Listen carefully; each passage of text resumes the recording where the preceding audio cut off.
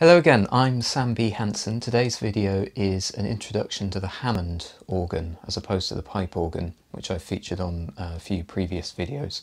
The Hammond is an electric organ invented by Lawrence Hammond and John M. Hannett and first manufactured in 1935. And it creates sound, or at least it used to create sound, using electric currents and rotating metal tone wheels, as opposed to blowing air through physical pipes, as in the traditional organ. It was originally marketed to churches as an alternative to the pipe organ, but has since been used extensively by various jazz, rock and reggae bands, particularly throughout the middle of the 20th century. My family were lucky enough to inherit this one that you can see in these photos that come courtesy of my brother Tristan. We inherited it from my paternal grandmother in 1995. She was an organist, and I took up the pipe organ in the same year, 95. And it's a real pleasure to play for its own sake, of course, as an instrument in its own right. But I also found it very useful as a practice instrument for learning the pipe organ. It's really good to have one in the house. You can see here some similarities with the traditional pipe organ. I featured St Peter's Church, Hammersmith and Wimborne Minster in various previous videos, and you can see similarities here. There are two manuals, two keyboards, each with the same compass as the pipe organ, the same range of notes, which is 5 octaves, it's the standard compass. It's got a pedal board on the floor with a slightly shorter compass than what we'd expect to find on a pipe organ. The Hammond here has got 2 octaves instead of 2.5. It's got a swell pedal in the middle for adjusting the overall volume. And you can see towards the top there these tab stops, these switches that flip up and down.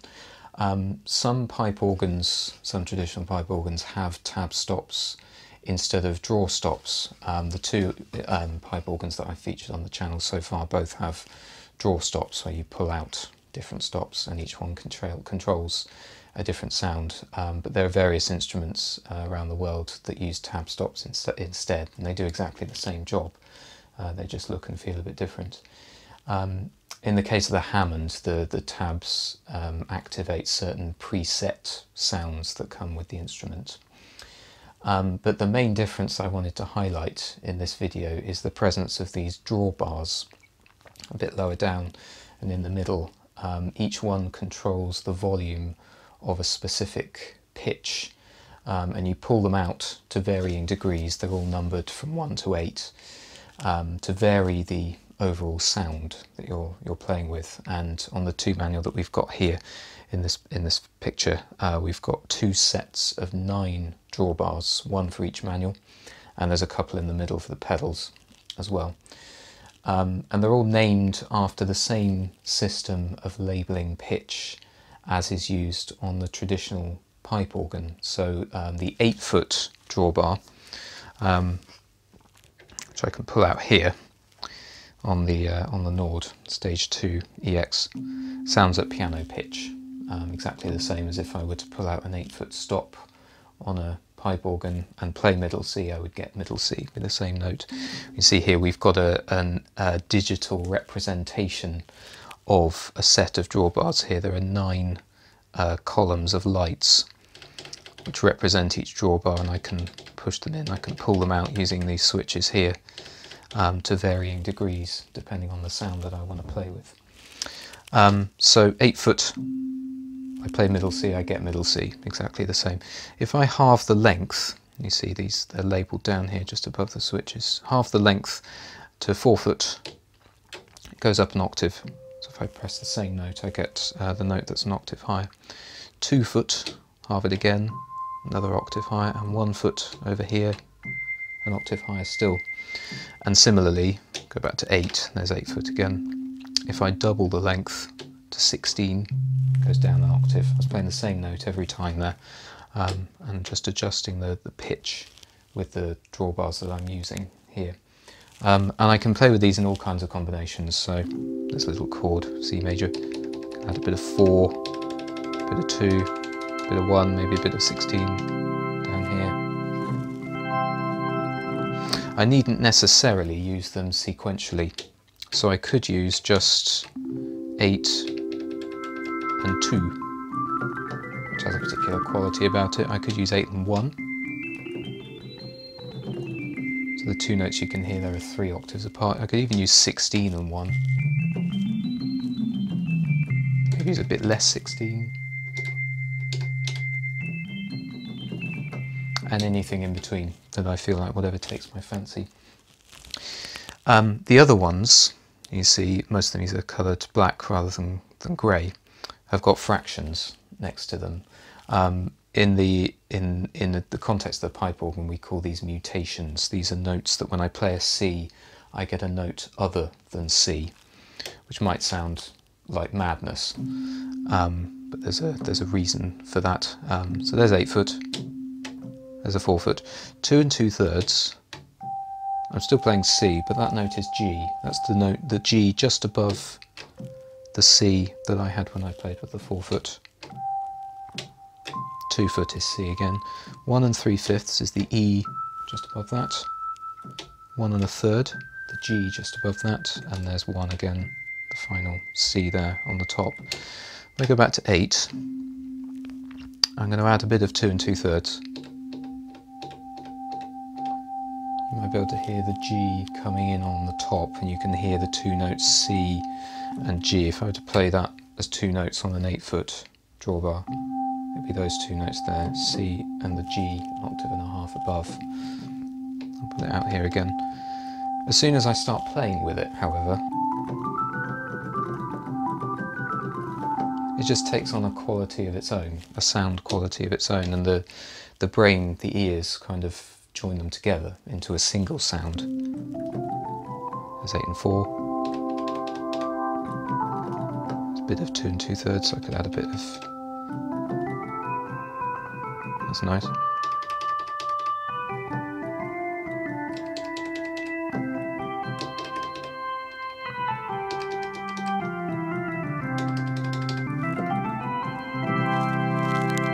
All kinds of combinations that I can play with there, with the drawbars.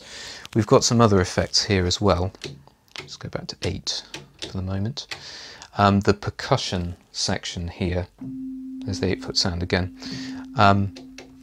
Another way of thinking of the 8 foot sound here is the fundamental pitch, the original pitch, if you like. And the other drawbars have been selected according to the harmonic series, the naturally occurring harmonics of a particular sound. So the fundamental could also be called the first harmonic. The 4 foot is the second harmonic. 2 2/3 is the third. Various others on the way up. The percussion section here, if I turn it on, we get a short burst of second harmonic. Just the 4 foot drawbar on the top. Turn it off again. Here it is. Off, on. You might be able to hear that. I can also choose harmonic third, which is the 2 2/3 sound. It's there for a bit and then it decays.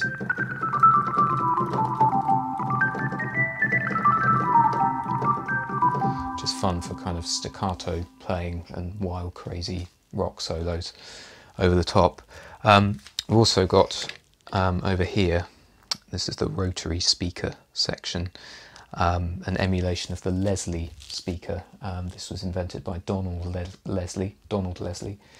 In the late 1930s, he was looking to produce a speaker to complement the Hammond organ.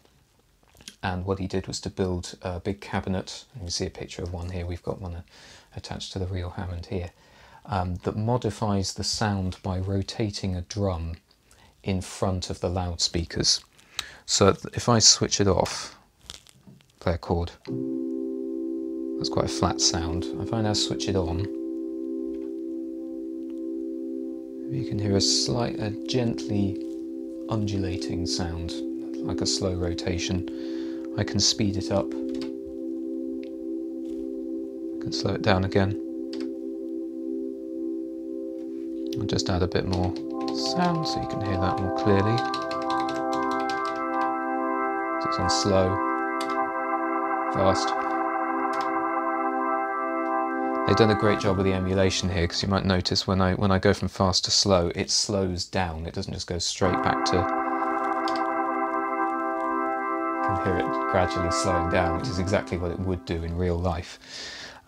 We've got a few other things here as well. There's vibrato and chorus up here,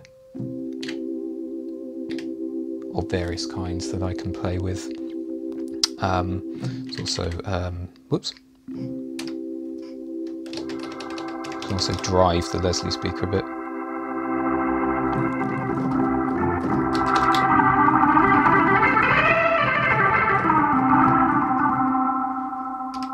Hours of fun. So what I'm going to do now is just improvise for a little bit to show off some of these features. I've split the keyboard. You might be able to see this green light here, I'm not quite sure. Split the keyboard here to emulate having two manuals. So I've got one sound down here, another sound at the top, and I can switch between their various settings using these two switches, these two buttons in the middle.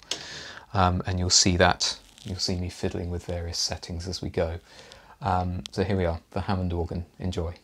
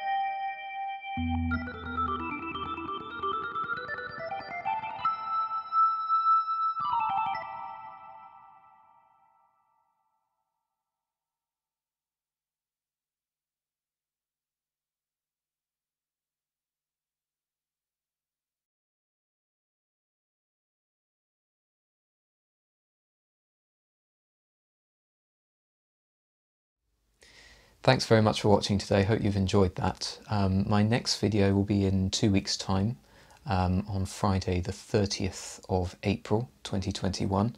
And in that I'll be playing a few shorter piano pieces written by both my partner, Riona Sachs, and myself. And 2 weeks after that, on Friday the 14th of May, I'll be giving an introduction to the keytar, which has already featured briefly on the channel in video 14, in which I gave an outdoor early morning performance of one of the tracks from my synth jazz album, The Atmosphere Suite, which is on Spotify, and also available on CD through the website samhanson.co.uk. I'll put a link to that in the description. But that's it for now. Hope you've enjoyed it. Thanks again for watching, and see you next time.